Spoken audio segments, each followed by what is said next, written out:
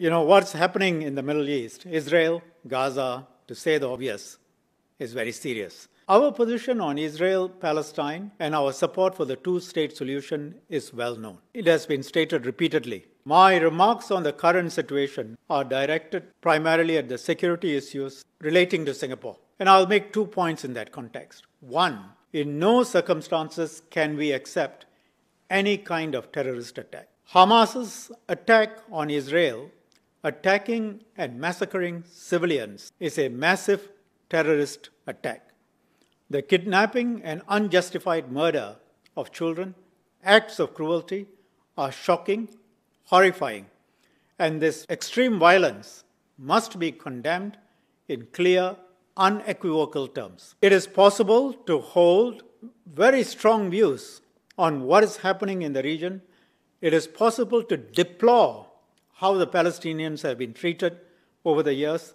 It is possible to deeply sympathize with the plight of the Palestinians, and yet still unequivocally condemn the terrorist attacks carried out in Israel. These atrocities cannot be justified by any rationale whatsoever, whether of fundamental problems or historical grievances. The second point I'll make, there is going to be a very severe reaction.